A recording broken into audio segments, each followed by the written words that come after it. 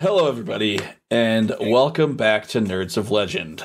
This week, we are going to be talking about the book Ghazghkull Thraka, Prophet of the WAAAGH by Nate Crowley. I'm going to correct you. It's Prophet WAAAGH, not Prophet. of the WAAAGH. No.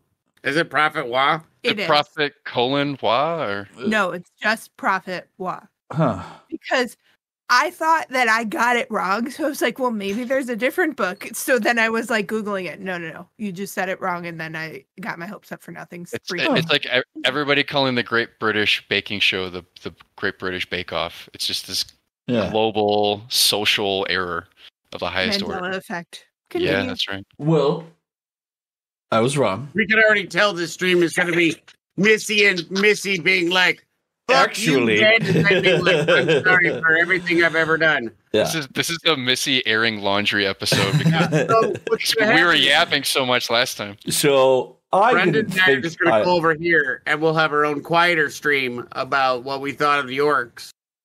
While you two tell each other to fuck off and you apologize for upsetting her.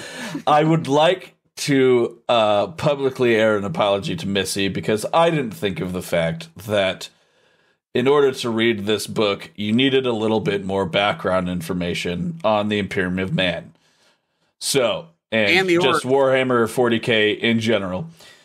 So there was a lot of stuff that if you were not familiar with the universe, you would have been very confused by. So if anyone else who is watching ran into that issue, I apologize because Joel sure let me hear about it for the last couple of weeks. You should not have, so I know nothing about Warhammer, right? Like, I know nothing about it. I don't know. The only things I know is that you have minis and they have to be painted by the same colors. And if you don't buy the right colors, then you're disqualified by things, because I've heard a lot about it from said husband right here.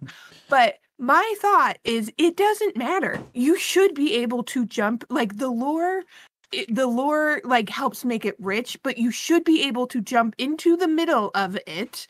If it is a true standalone story, you should be able to not need that context. Like, it's not the same as like jumping into book 6 of Harry Potter and wondering why, why everything is like, because everything leads up to it, right? Like, you shouldn't have to have that background.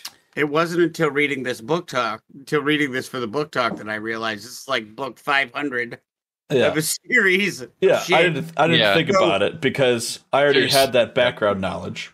And, so I'm like... And we also listened to Adeptus Ridiculous, which gave you stories of Ghazghkull, which filled in a lot of the blanks. And we knew that the orcs are just going to be nonsense. But we gave none of that primary information to Missy. Because we were already pretty deep into it. Yes. And Brendan probably helped co-author this book or some bullshit because he seems to have deep knowledge of all things Warhammer. So that's just terminal dorkness. I mean, I would say there's certain books that are primers to get you into the to. And we introduced Missy to franchise. None of them. This is not one of them. There's compendium books. There's books that are collections of short stories and that sort of thing. They have this literal is not codexes on how they work. And we were like, oh, let's take this game mechanic thing, put into a book. But if it is a good story, like, and I read, like, so for me, I don't know. Ben, do you want to give a summary, or do you want me to just get into my thoughts? How about you give the summary? I really want to. No, I can't. I felt myself every time they were talking. I'll give as brief a summary as I can, and then I will let you loose to just vent your spleen upon this book. So we'll try something new, Ben. I'll give you 3 minutes. 3 minutes? Oh, we're gonna do setting a timer? I'm setting a timer because I yab. So yeah. So and starting now. So Ghazghkull Thraka is a book about the Warlord of Warlords of the orcs in the 41st. In the 41st millennia of 40k. Basically, he's the biggest boss of the orcs around. The story is basically set through a third-person view of Ghazghkul's sort of campaigns of his servant Markari, who's a little guy, called a called a grot, or and basically the Imperial Inquisition catches Markari through some dealings, and they're interrogating him, trying to figure out what Gaz's weakness is, because he's basically tearing through the Imperium, like kicking their butts. So, because they've actually killed him multiple times, and he's come back, by beheading. They've dropped a space station on him, and he's come back. And now they're worried because he's leading a giant army of orcs through the galaxy. So we go through the entire this book is sort of the Gaz's origins, where he's first springs out of the ground fully formed as orcs do, all the way through to the present day. They skip a bunch of the major battles, but the gist is there. Markari is constantly very antagonistic towards his Imperial Inquisitors, and they almost kill him multiple times, and he doesn't seem to care. And they find out partway through, and it's because Markari can die, and all Ghazghkul has to do is touch another grot and say Markari, and he'll come back, because that's what orcs do. So basically, that's the whole gist of it. We go through the whole story of Gaz and his origins, and some of the various idiosyncrasies of it. If you're really into 40k orcs, this is the book for you. It's got all the crumpin', it's got all the fights, it's got all the orcs doing crazy stuff that you could ever want. How am I on time? The orcs are dumber than shit. At 30 seconds, man, you're right on time. Well, yeah. So basically, it's kind of like you get to deal with the lens of orcs through the Inquisition and how the Imperium sees them, and sort of them realizing that orcs don't live by the same rules that the Empire does. It's all sort of like a window of there's this thing called the Imperial Truth, which is this is the thing that the Imperium of man believes. There's no other truth but that, and we're finding out that there's lots of exceptions to that.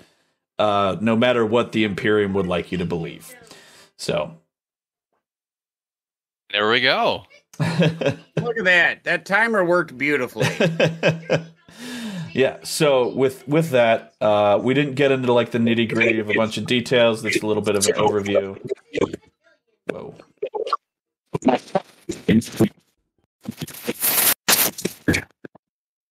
Thanks.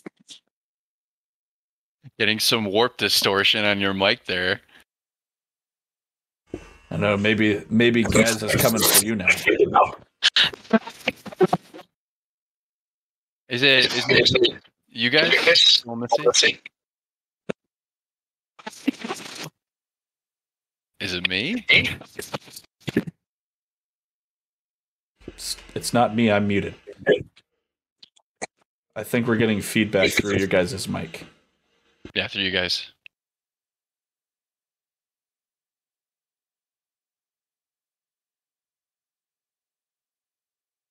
How's it sound now? Apologies for the technical difficulties.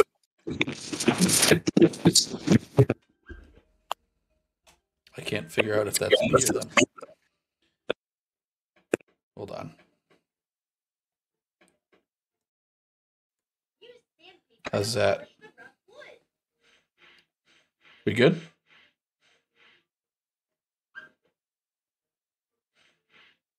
I can't hear you guys at all now. Yeah, we can't hear you guys, Joel and Missy. Maybe hitting it will fix it. It's very apropos for an orc episode of weird things to start happening. Yeah. So while they're figuring out their mic issues, if anyone was wondering, our little buddy here is a game-sized miniature of Ghazghkul from the Warhammer 40k games. I'm very proud of. He's not even finished yet. I'm already happy of the paint job. So, just for our watchers there, it's an impressive. I call it a statuette now. If you look at the original Ghazghkul, yeah, he's maybe 28 millimeter. Yeah, but yay big, and the new Ghazghkul is just so beefy in comparison. Yeah. Oh, this one's not finished yet, but this is Markari for scale. They're really smaller. So, just to give you an idea of like how much, I believe at one point in the 40K lore, Markari like disappeared for a while, and it was the sort of ruling was that Ghazghkul had. Yes, all fixed. You're back. Yeah. The whole thing was that like Gaz had sat on Markari, and that was why he disappeared for a while. But with the book we get a sort of insight into what happened with Markari and how he can just like keep coming back, which is sort of like a thing where it's mentioned in the actual book how orcs are sort of like they believe in a reincarnation, so to speak. So I think that's pretty general for the orcs. Like, I think the fact for them to have an established belief structure of reincarnation, I think, is a little... Yeah, they believe in a thing called the Great Green, which is what orcs return to before they enter back into the cycle. But I believe Markari and Gaz are the first instances where it's actually recorded, at least by the Imperium. See, I didn't get any religious other than the Gork and Mork out of the orcs. I just got the fact that they're like, because of their ability, to be fair, whatever they believe to happen is he's just is like, they don't know what they're doing. They just point at something and say it, and then it happens. To be fair, Gaz does refer to himself as the prophet of Gork and Mork. He's not just like, I know what to do and where we need to go. He's like, I'm the prophet. I hear their words in my brain, and we need to go that way. Yeah. So, would you like to give your opinion? So, Missy, now that our readers have kind of gotten a little bit of a...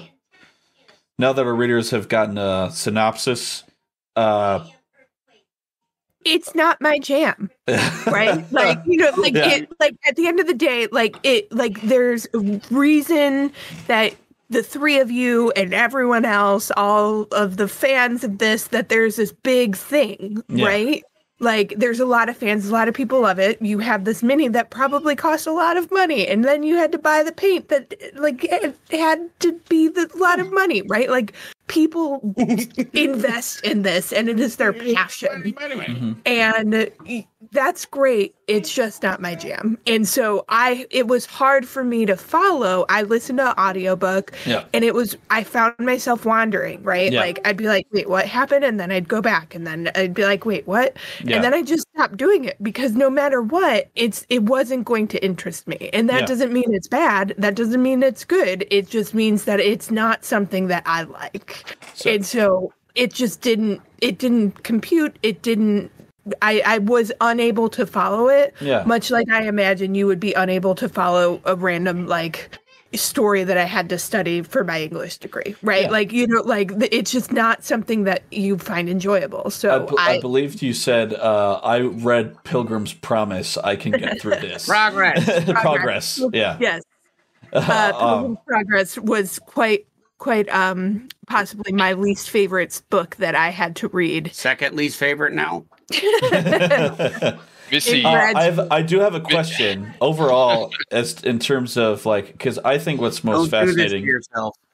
You don't ask for her to rank this book. No, I'm not. So, like, okay. I think in terms of how this story is told, it's like fast. It's like I haven't like read a book like this that's told in this way, where it's sort of like by a repeatedly murdered storyteller. No, it's interrogation. Fuck you, Joel. Well, like where you're like constantly going back to like a sort of like that's fair though.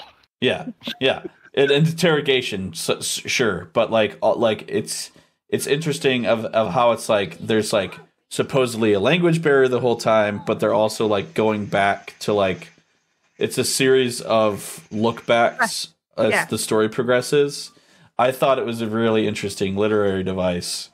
What do you think you thought it would think of the book if you had like known background information and stuff? And I know that's kind of hard to say, but well, after I finished it, I read some reviews and everyone liked it, right? Yeah. They thought it was fun. They thought it was funny. They like enjoyed it. And so I wasn't no matter how hard I tried to pay attention, I couldn't pay attention. Yeah. Like I got a sample of what it's like, must be like to be ADHD. And, like, I just couldn't follow it. Yeah.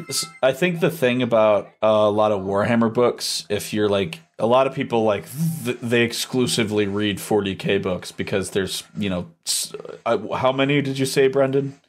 1,697 or something like that. Something astronomical by this point, yeah. So there's so many Warhammer books. I think the thing of it is, if you're like big into reading these, like Warhammer 40K is considered grim dark, where everything sucks, everything's bad, there's no hope, there's nothing like happy. But like in terms of like this book, it's like so like lighthearted, even though like you find yourself not rooting for humanity in this book. You're like you're rooting for the orcs the whole time, because it's like, man, all these inquisitors suck. So you're like rooting for the greenskins the whole time, and then like I don't know if sorry, go ahead, and then I'll add mine. I think the reason why this book is so well received in the community is because it's like it's very lighthearted compared to like other ones. Like there's like jokes throughout. It's funny. It's like quippy. It's like different a lot, because a lot of times you're like reading one of the Warhammer books, you're like, everything sucks. Humanity is failing.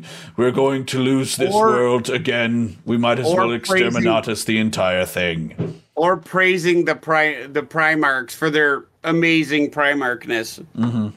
And I'll still never forget in starting the Horus Heresy, where they spent like 6 pages talking about how badass Horus looked like in a robe.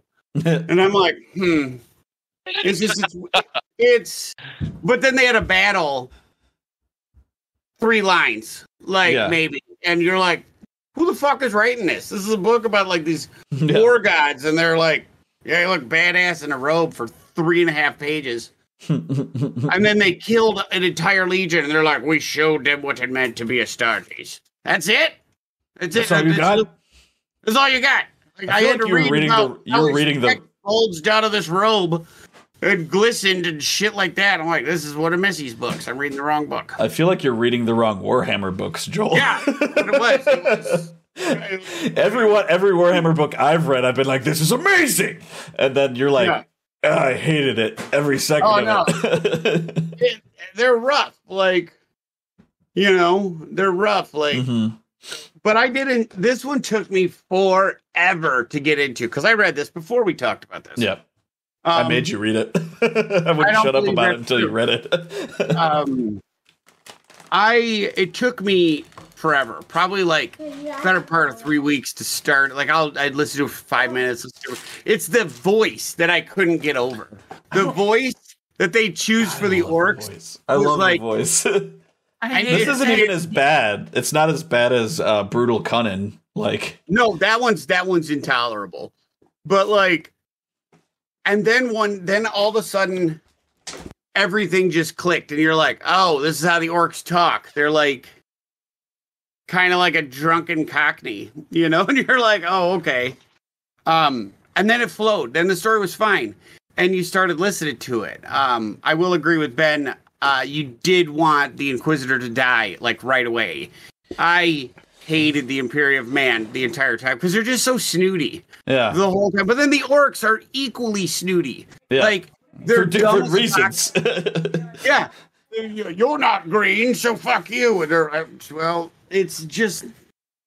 But the story is, for me, like, I do have a background, an understanding of the orcs a little bit, and... so I wasn't as lost as Missy was, but my God, every 5 minutes something wild is happening. Ghazghkul gets killed. This Dr. Grotnik or whatever, I think that's his name. Grotznik, yeah. Grotznik, yeah. Which is Dr. Robotnik, and I was like, that's awesome. Anyways, so he just like slaps a part of a machine on Ghazghkul's face. He's like, that'll do. And Ghazghkul comes back, and now is psychic. Like it can see Gork and Mork. He literally like bolts Gaz's head to a war mech, and then pumps it full of blood of squig blood instead of oil, and then just like hits it with a massive amount of electricity, and then boom, Gaz is back. Yeah, it's understanding. Like, to me, I like weird. Like, I like the high strange, and I like the like just unusual. And I like a story to be something that I don't know what it is. And this definitely was. What the fuck is this?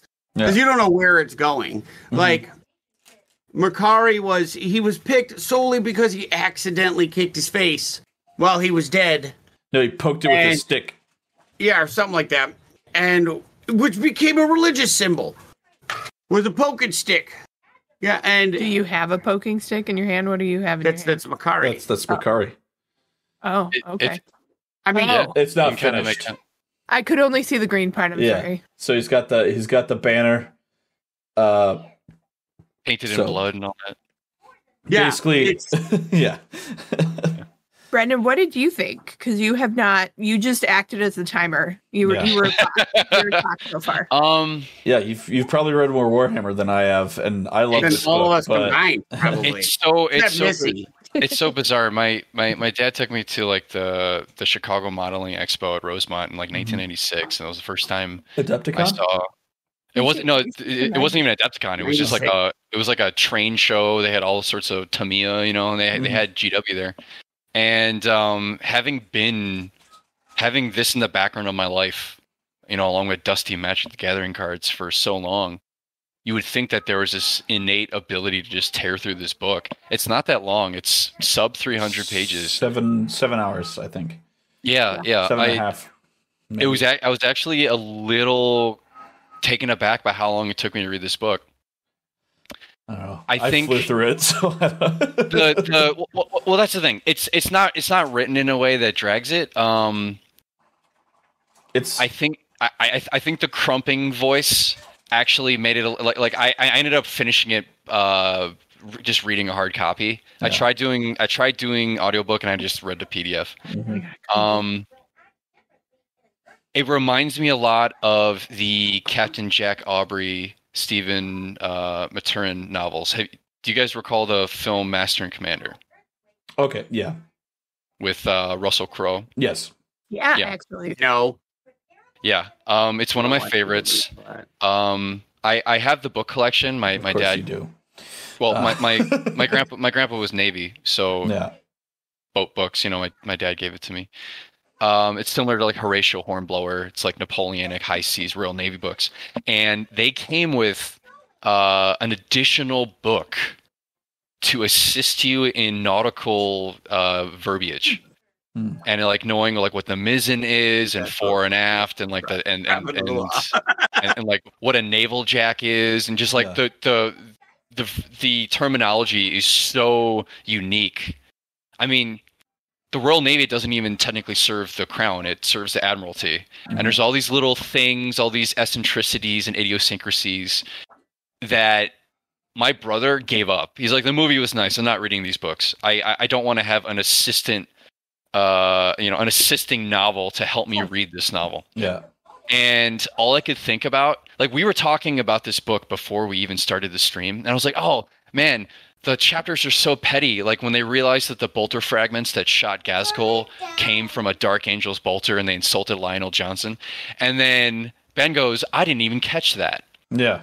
So there's so many little things in this book. I realized that my experience is going to be so different from a person trying to enter this fandom or trying to even just appreciate this book by itself. I realized I'm like, it must have been a great labor for you to have to move through all this stuff you didn't know, having to research like who is this, who is that. Did you find it wasn't because I didn't? Yeah, she just like bypassed it and kept going. Did you find that difficulty curve an impediment to even appreciating the book from a literary narrative standpoint? Yeah, I couldn't I couldn't, again, I did the audiobook. I didn't care for it. The voices were very distracting to me. Oh. I wasn't paying. I already wasted a credit. I wasn't wasting $20. Right. You know, like I wasn't investing more into something that I already hated. Like it's funny because like when I listen to audiobooks, I want it to be sort of like almost like an audio drama. Like so like when I hear like this book had 3 different voice actors for it.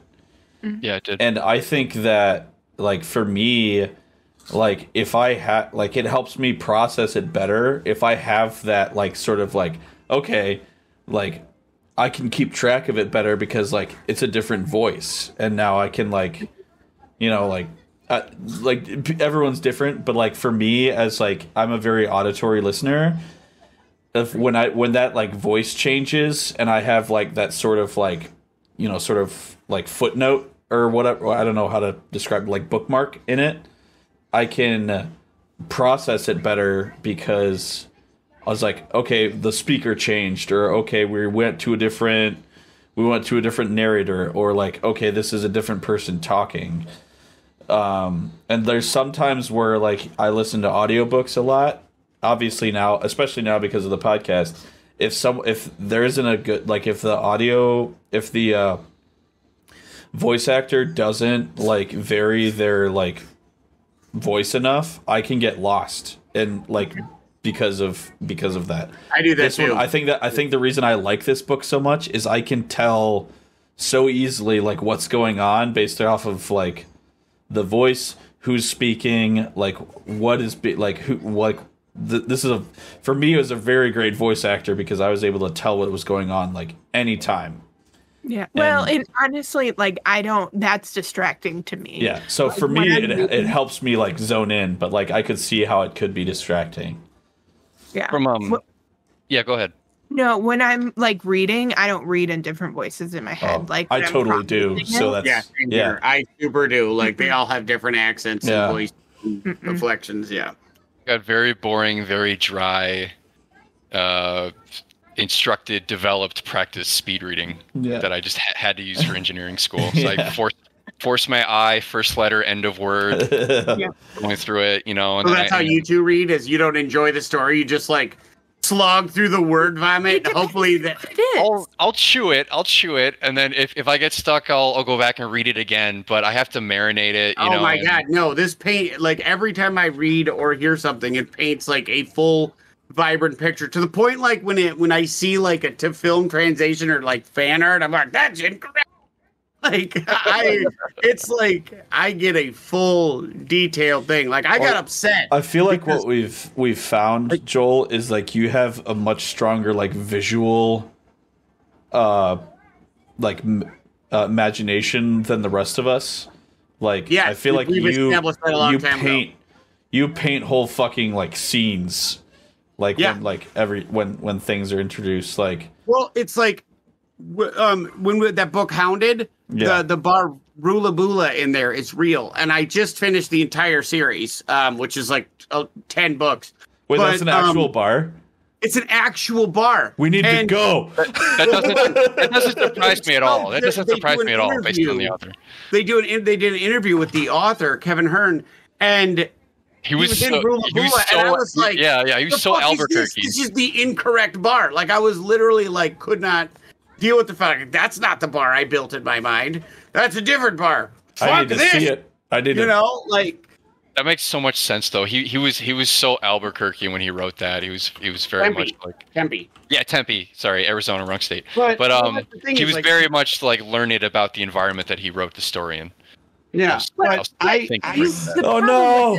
It's permanently closed.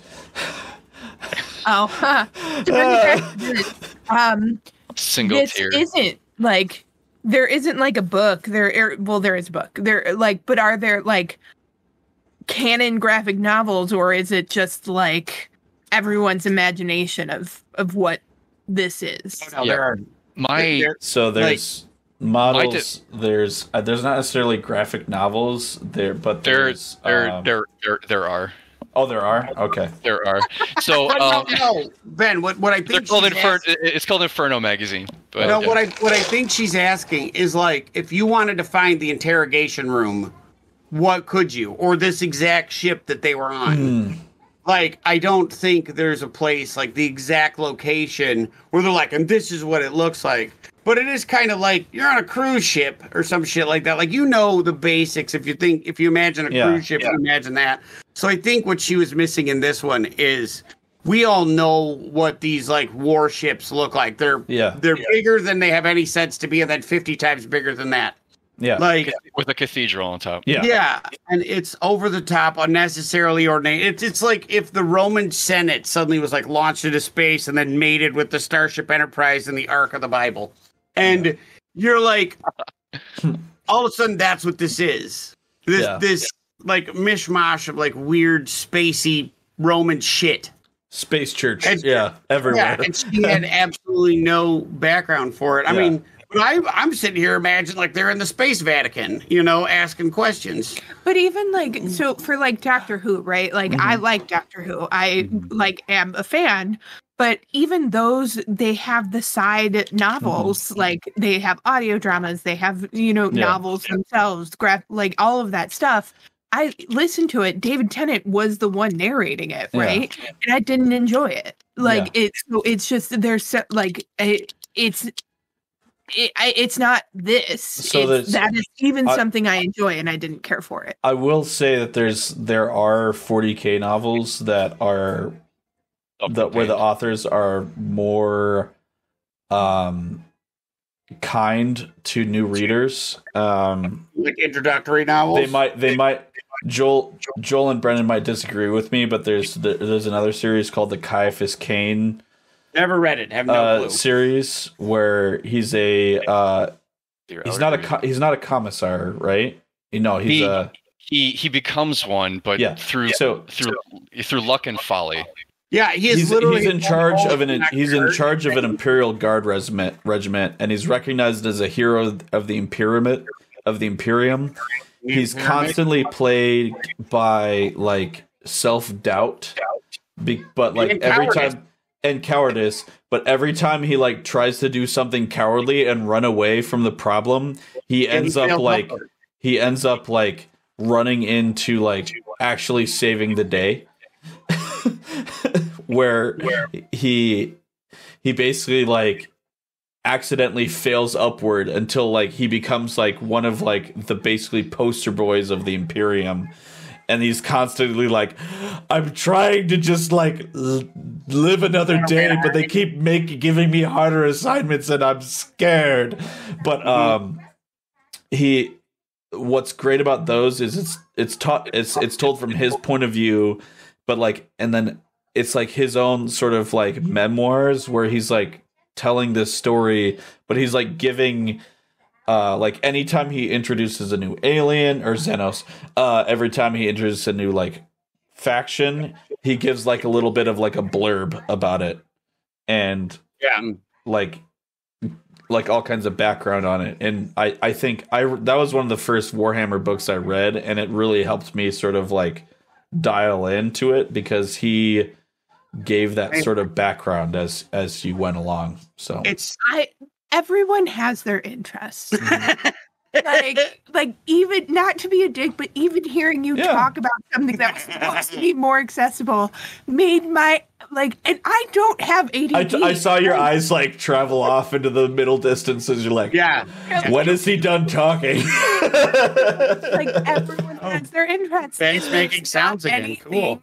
Yeah. Wrong with it? It's just if I dropped you in the middle of like the arguably the worst Jane Austen with no context that I've read Jane Austen. Jane Austen's fine. Okay, then I'll change whatever obscure thing that I can pick, right? Yeah. Like, you know, let's say Charlotte Smith's Emmeline, a Gothic novel that's very, very small, and you know, we, you know, like, and expect you to like follow it, but also be like enjoy it. Like, it's just not like, you know, like that doesn't make it bad. That doesn't make your interest bad. It just means that it's not my jam. Like, I'm going to. I'm sorry, I forgot. I had an appointment at 6, so I will throw my pick out. so that we can say it, and then you guys are welcome to keep going. But at 6, I will have to leave. She can stay on. Okay. I apologize. But for my next pick, I think I would like to do Dragonflight, the first book of the Dragon Riders of Pern series. Oh, you've mentioned them before. This is the very first, I want to say anything I ever read. For sci-fi fantasy. Oh, for fuck's sake! Is it World of Warcraft? You're not allowed to Google anything ever again. Who's the author? Wow. Poor Missy. No, we offered to give you the pick this week. I gave you the option, Missy. You could have taken the pick. You brought this upon yourself. It's a book written by Anne McCaffrey. Okay, no. I literally just started saying it's. Can you spell McCaffrey for me? I don't really know how to explain it. It's a little bit of sci-fi, a little bit of fantasy. Could you spell McCaffrey for me? No, I will send you a screenshot of the book because I don't know how to spell McCaffrey. MC. Oh, now you're Googling. Caffrey. Well, when you I did it right the first time. Yeah. When you just search Dragonflight, it says World of Warcraft Dragonflight. No, it didn't. First thing that came up. Incorrect. That was the newest Warhammer. You ruined your own algorithm, just so you know. That's the newest World of Warcraft expansion, just so you know. That's not. I think those are two separate things. This book, I feel, and I'm sorry to take over because I only have a few minutes. Yeah, go for it. I didn't like it in the very beginning. It was rough. I do appreciate what Ben was saying about the voice actor, very versatile. But once you get into it, you start really liking it. Markari sells the whole story. Yeah, totally. Like him and Blacktooth. Markari makes everybody manages to sound functionally inept and makes everybody else also sound functionally inept, which is quite impressive to me. Until the end, where he like fucking lays down and like reveals he understood them the entire time. Yeah, that was just like to get Gaz to come over there and kick the shit out of everybody else. Like Ben is correct. You do find yourself at the end. I don't know if it's rooting for the orcs or just rooting for Markari, because he's put up with so much shit. Because he's actually like a spineless grot that like gets the ability that like finds his backbone. Yeah, which is kind of awesome. But then when he gets murdered like 92 times, where he just is like trying to get himself killed because he's tired of doing what Ghazghkull says. Yeah, like, he got mad at Ghazghkull and just like realized he could just like die whenever, and then every time Gaz would bring him back, just like on a whim, he would go and kill himself. So Gaz finally brought him back and made sure there were no sharp implements nearby, and he's like, listen, stop, listen to me for a second, look at what's around you. I finally did what you asked. It's like you're never going to hear this again, but I'm sorry. Yeah. I did what you wanted me to do. It was really, if you like Warhammer and you like the orcs and you want a weird fucking story, like this is it. Like, it is not idiosyncratic. I know he's trying to tell it is. I'm sorry, it does not flow in any kind of understandable way. It is an idiosyncratic story that just kind of like jumps around. It's very episodic. Yeah. Like I was thinking of it as like it was told as if it was like a series. Like it would be a season. Because you have interrogation story, interrogation story, interrogation story. Yeah. But it had a larger arc that it was building to, but each would be an episode, and then at the end it would all make sense. Yeah. It's just there were even 10 interrogations, so yeah. But the story of a very excited puppy here who's deciding to shake the entire table because he doesn't know he's huge. At the end, I really enjoyed the book, but it was a slog to get there. Yeah, it was a slog to get there. But I like the orcs. I like the dumbness where, like, I like the dumbness of the orcs, like grabbing, like 6 of them grabbing each other, being like, I'm a tank, and then becoming a tank. Like, like, so that kind of silliness is what peppers the whole thing. But it is told, Markari is essentially like, I don't know, a 6-year-old, a hyper violent 6-year-old, you know, with no regard for his life and being a sentient fungus. Like, so there's just so many things that if you're ready to read this, if you want to read it and it sounds interesting, do some back work. Maybe get on Adeptus Ridiculous. I'd say go and listen to our orc episode. Go and listen to Adeptus Ridiculous's orc episode.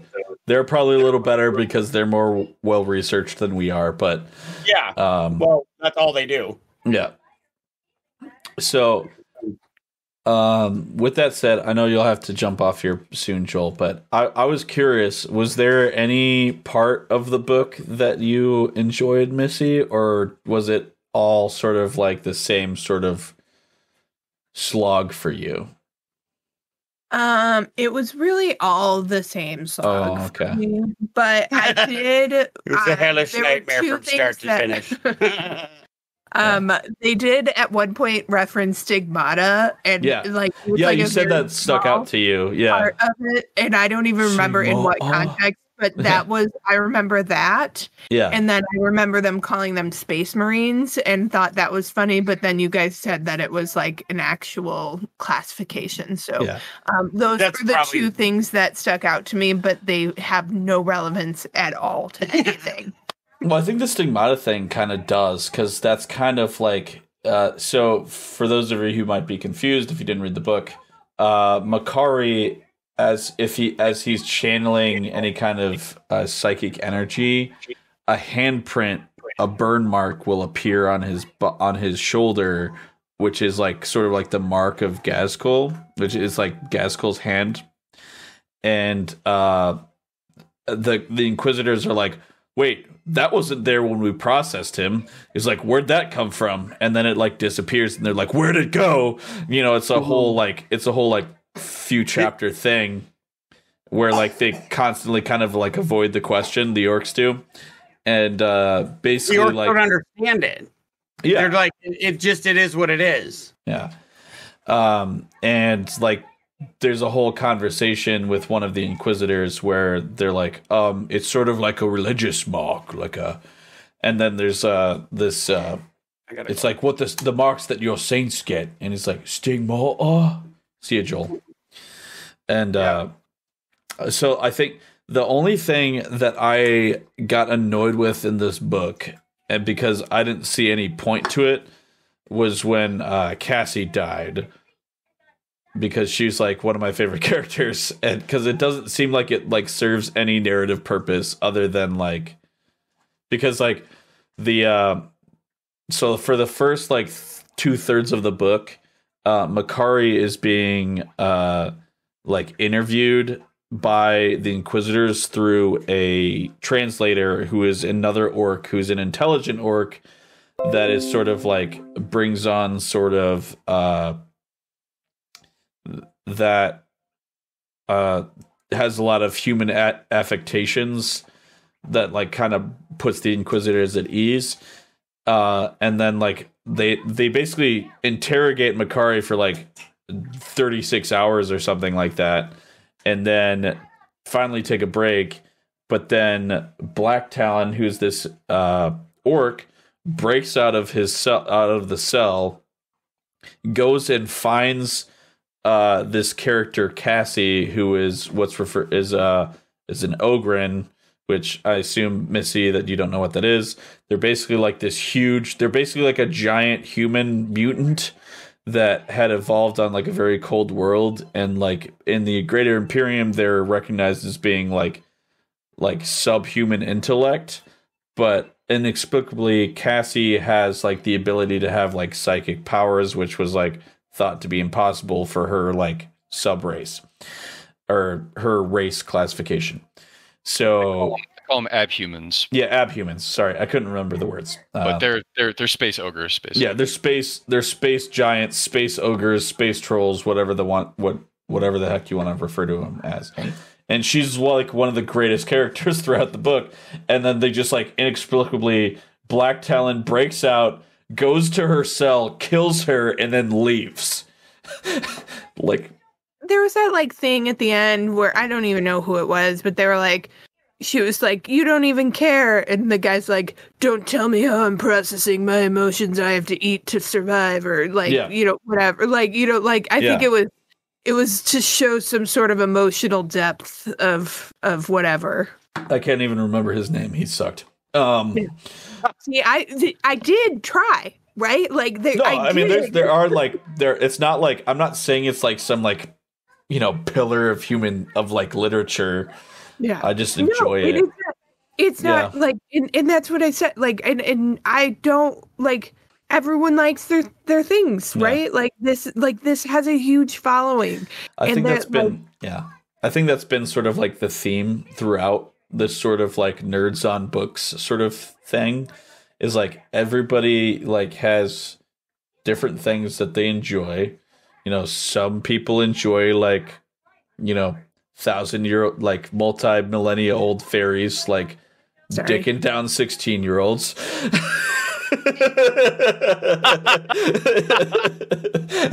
My gosh. Other people like orcs crumping. Sorry. I finished my statement while Missy was not there to defend herself. But I heard you. I just don't know what the dog has. Oh, gotcha. He's got something. So there are certain fairies are fine, but again, you're punishing me for something that Joel made you do. Like, he tried to if I'm going to be real here, I'm not punishing you. I wanted to share something that I enjoyed to see what you thought of it, and I miscalculated because I didn't think about how like you need background information to like kind of know this book. Because I think I've given you books that I also enjoy that don't require that same background information. Oh, we got to take care of the dog eating something. That she has enjoyed. She can come back and dispute that. Yes. Yeah. Because like we did Old Man's War. We did. There was another book in there somewhere where I heavily enjoy that you ended up enjoying, contrary to what you thought you were going to. So. Yeah, and again, like it's not the Avatar, right? Like those things, like and there's like this whole discourse on book talk right now. It's like people are like, "Oh, I'm a critical reader. I can't, Fuck you. like it's like this." And you're like, go fuck yourself. Like sometimes I want to disassociate, read nothing, like have no thought. And not like it doesn't have to be good. It doesn't have to be some social critique of whatever it is. Yeah, sometimes you judge like things because I like it, right? You like this because you like it. Like you thought maybe it would be a different thing, right? Like maybe like you wanted to see what I thought, like, and at the end of the day, like it probably played out how everyone I kind of figured that it would turn out this way. But I'm not done handing you Warhammer books, but I'm going to be more careful next time. Is that fair? No. But you know, like Kane it's not anything. Like it doesn't. It's not any critique on what you like. It's not any critique what I like. It's just that there are things that I'm never that you can go in it with an open mind. But sometimes you do need that backstory. But I do still stand by if it is a good story that like those nuances make sense, right? You can get those little things like. But at the end of the day, like you should be able to follow it without that. Now, would it have been different had I read the book? Maybe, right? The voices were very distracting to me. The beginning was very like it never. The first chapter is very weird because it's like a radio transmission, and that's like off. Yes. When I read it, it was off-putting. I didn't know what was going on until we got into it and the thing. But yeah. So it's just there's different. It's just different, and the way you consume media really impacts how you perceive it. And so this was not the right way for me to do it. Yeah. And I honestly, last week's book, I thought that was going to be how I felt about the audiobook. So I decided to read it, and I really enjoyed it. I did really enjoy, and I wasn't sure what to think about it. For Ringworld? Yeah. But I did, right? So I think it just really depends. But when I saw the $20 price tag, I was like, that seems absurd. I have an Audible credit. I don't need to invest in this. They don't need my money. Yeah. That's the annoying thing I feel like about Warhammer books is they keep those prices high, and it's annoying.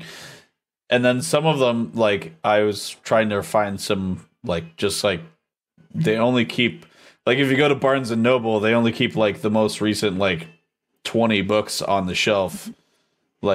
It's really actually hard to find some of these books sometimes, unless maybe if you go to a GW shop or something, but...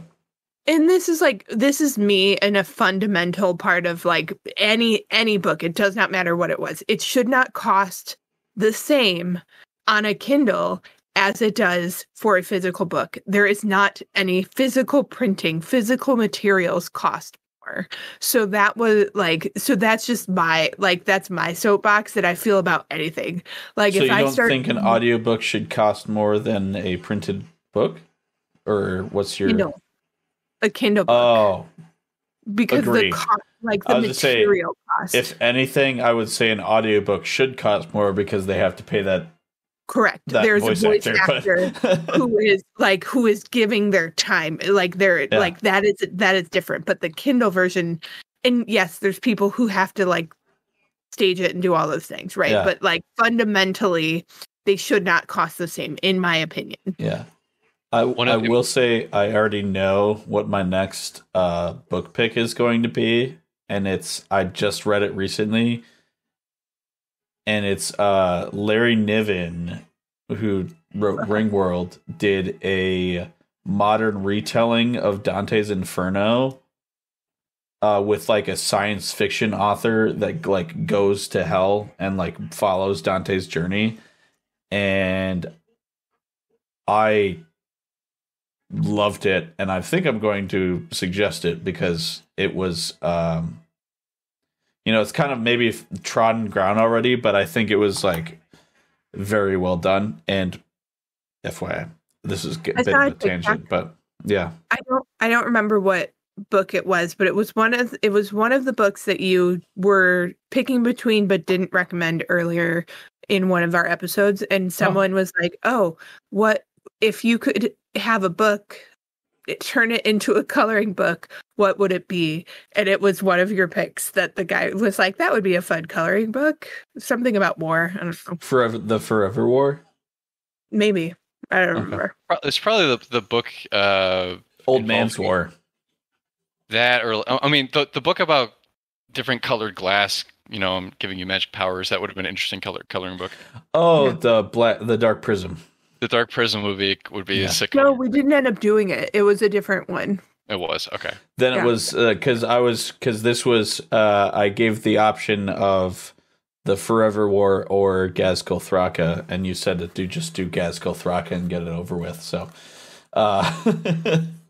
yeah, Forever War I'd still like to cover eventually because it is. I feel like it is very quintessential book of American science fiction, but that's for another time. Yeah. Brendan, do you have any other thoughts on Ghazghkull Thraka? I feel like this was a company book. And what I mean by that is Bill King had the first 4 books of Gotrek and Felix to develop those 2 characters. And then he got more. Dan Abnett got to flesh out Gaunt's Ghosts and made them like a big brand for the company. So there's like the bookmarks and there's the miniatures, you know. The founding, it's over there on my wall over there. Yeah. Matt Ward got a lot of autonomy over the Marines and developed a lot of the Ultramarines and their importance in the story. This is a company book because Armageddon, the Battle of Armageddon goes back. I mean, there's 3 editions of Ghazghkull minis. There's an entire set of Armageddon rules. He's got quotes in 4th ed. Yeah.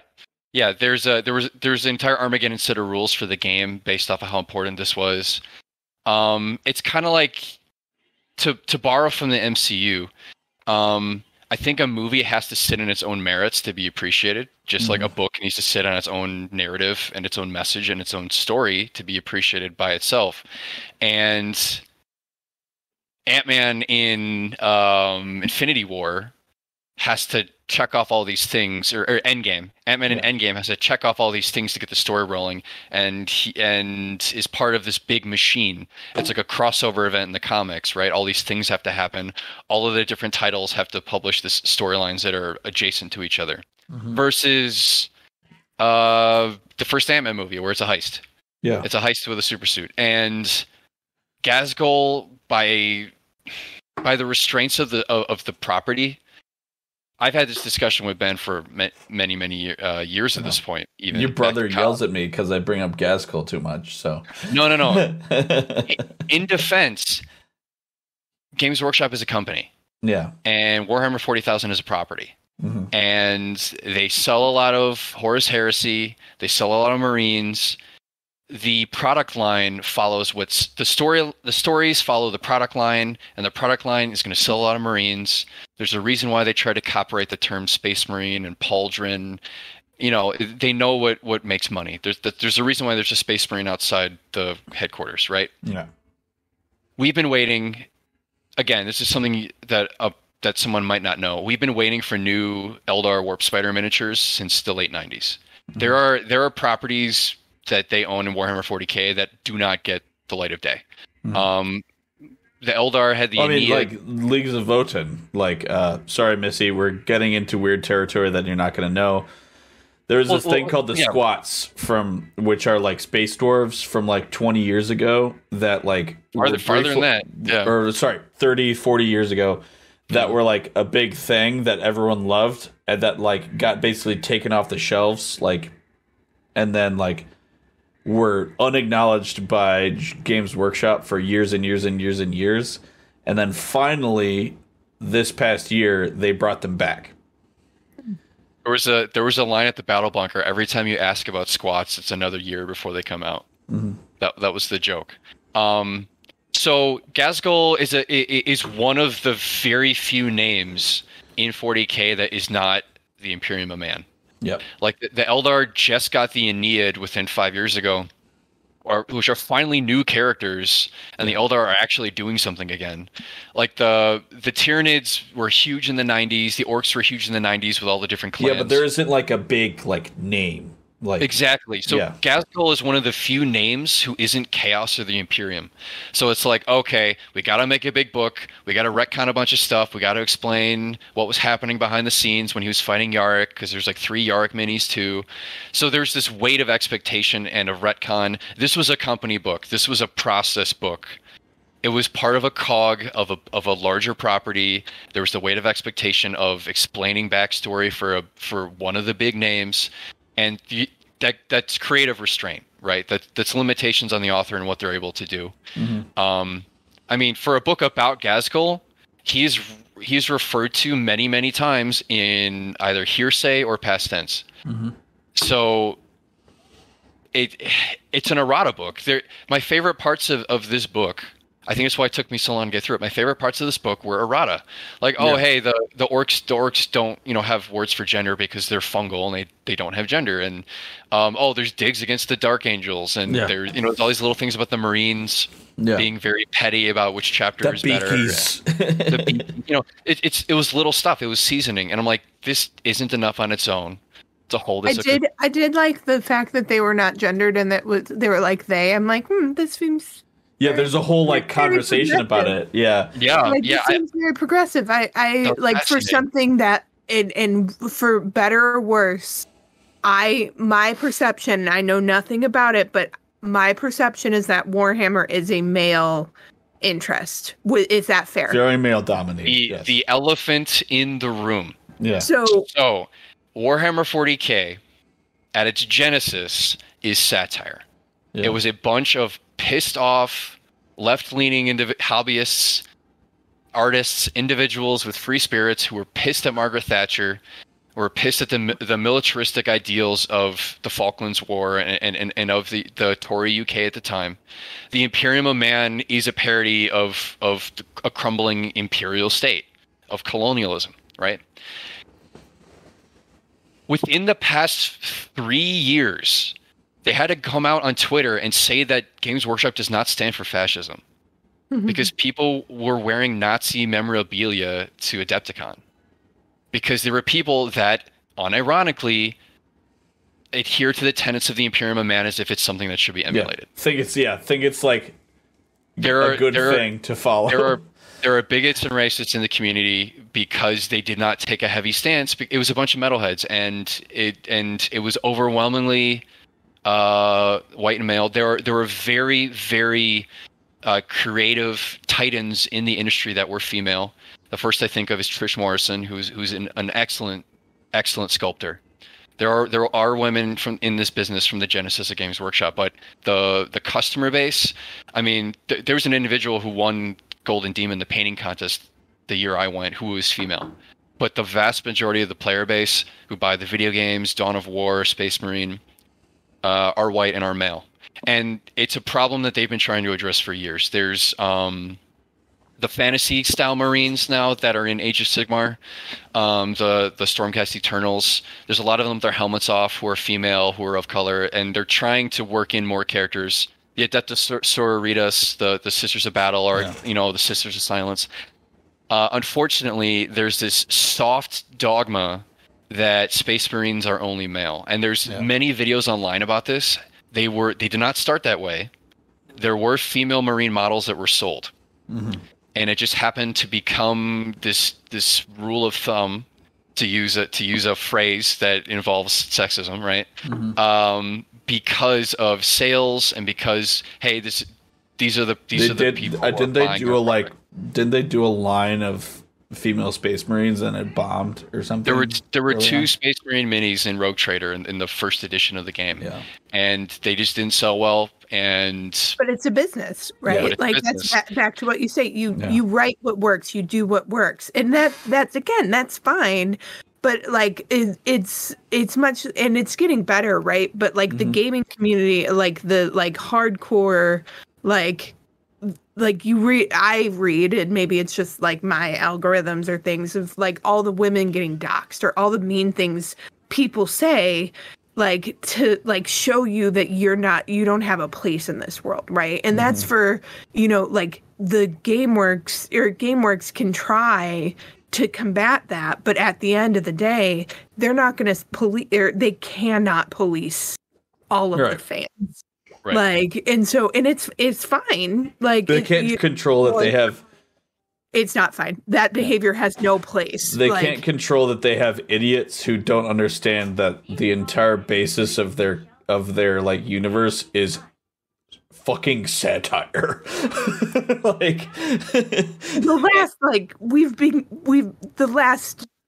In America, I feel like we had people emboldened, but even in general, like for the last 40 years, and even so, like the people who are on the fringes have been coming to the mainstream, and it's just, it is what it is. But it's fun, and that doesn't mean, Warhammer at its core for you guys is fun, and that doesn't mean that those people should spoil it for you. Mine, because I don't enjoy it, doesn't mean that it should spoil it for you. Right. That doesn't mean it's bad. And I'm not saying it's bad. It's just not something I enjoy. Yeah. I find a personal reservation. I have a problem when something I enjoy if someone feels unwelcome to something I enjoy because of a product it makes or because of an assumption they have, I don't like the idea that Colleen, my wife, when I tell her 40K, she likes the idea of painting, and it's a little intimidating to start painting because it's an acquired skill, and I understand that. But when she's a little turned off from even getting into the storyline, because oh man, it's grimdark. That's the actual joke term. In the grim darkness of the future, there is only war. There's a cynicism. There's a dark. The joke online is that the Imperium of Man are Catholic space Nazis. That is the joke for years. Is that they are a fascist regime in space that rules man with an iron hand, because the alternative is the corruptive influence of chaos. And I could see where that's not fun, where that can get dark, where people who have fascistic ideas can find common root their way kind of in. Yeah. And with that said, the orcs are an extremely rare facet of this game where they are funny, they are comedic, they are brutal, but they are having fun. They're the only faction that's having fun, I guess. Yeah. Other than chaos, other than like Nurgle enjoying, other than Slanesh, yeah, giving people polio, it's there's a surprising amount of levity for their cold-blooded nature. I don't like the idea that people are turned off from 40K because of the storyline or because of its content, and I'm on board with making adjustments and changes if that means more people can enjoy it. And I think. Henry Cavill doing his thing. It might help. Oh, it will. People even people watch like The Witcher. I watched like a couple episodes. I wasn't like opposed to it. It was neither here nor there. Joel hates that I can start something and never finish it. So it's not bad. It's just I wasn't compelled. But I think like the stands will follow. The books are also better than the show. It usually is. For The Witcher? Yeah. That's a whole different box of worms. Yeah. If you do your homework, there's almost a similar sort of thing, though. It's that sort of Cavill's a huge dork. No, but I'm saying like Witcher is also like sort of that grim dark, sort of like everything's crumbling apart. Yeah. I mean that with the utmost of respect. Yeah. He adheres to the tenets and canon of the storylines he enjoys. Mm-hmm. And if people disagree with him or if they take more creative agency, that's most likely why he walked. They made him executive producer for whatever he's making for 40K. He's going to have a serious amount of influence in keeping it canonical. That doesn't always mean a good thing. There are cases, I mean, of all the fandoms that I can think of, the one that is working very hard on being more inclusive is 40K, and that's room for change. There's a lot of incoming or recently introduced female characters for a reason. I think the Aeneid are fascinating because the Eldar were kind of just spinning their wheels for a long time. So you have very powerful. No idea what that means. Well, I mean, I'm not going to open a whole other box of space elves. Space elves and a very, very powerful, very influential female space elf, and a new god. There were only the laughing, like the Harlequin god, and Cain were like the only Eldari gods that still existed after Slaanesh and everything. So are they bringing Malice in? So the Aeneid, that's all a reference to the elder god of death coming back and that sort of thing. So there's new stuff, new characters. It's all very. The Sisters of Silence are relatively recent if you're comparing to like the 90s. So there's like more characters of varying backgrounds and genders and opinions coming in. Yeah. There's a lot of Tau hate from millennials of my generation. They're like, oh, they were just there for weebs. They're just there for guys who like Gunpla, anime models and anime influence.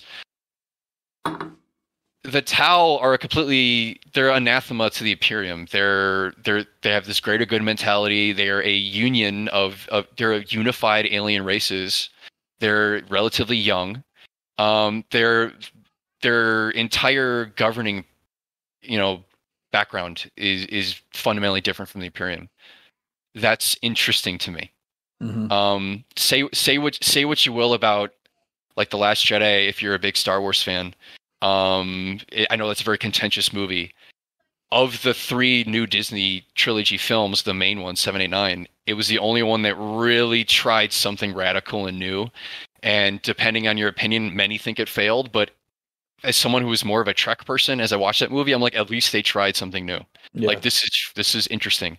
Like so new stuff is coming in, new ideas that should not offend you. That doesn't mean it's bad. as a 40K fan, do you really want glum, grimacing? Do you really want humanity to die because like we have to continue on this same trek that we've gone on for?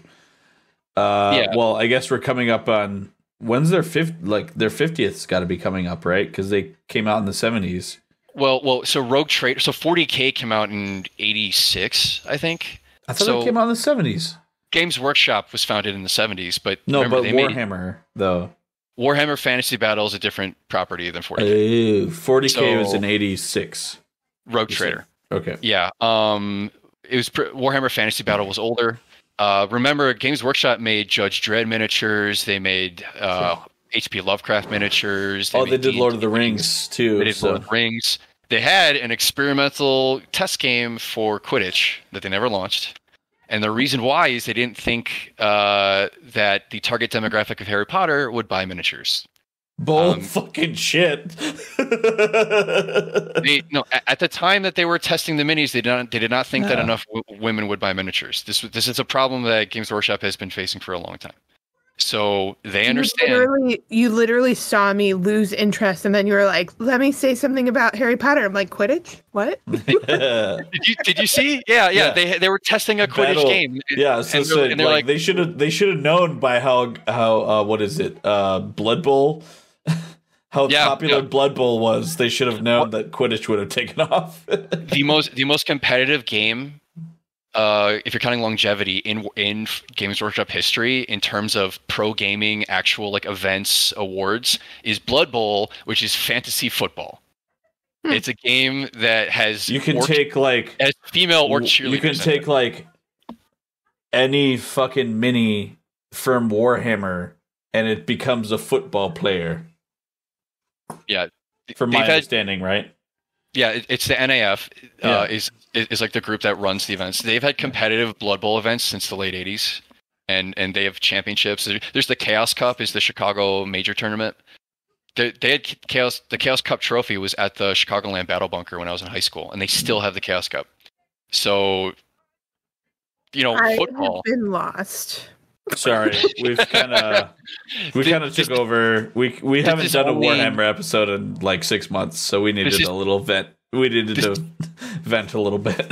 This is only telling of the fact that this is very targeted material. Yeah, and I am in complete agreement with Missy that a story needs to sit on its own merits. Right. If you've never watched an MCU movie and someone put down Endgame and said, "What do you think of Ant-Man?" You'd be like, "What is going on?"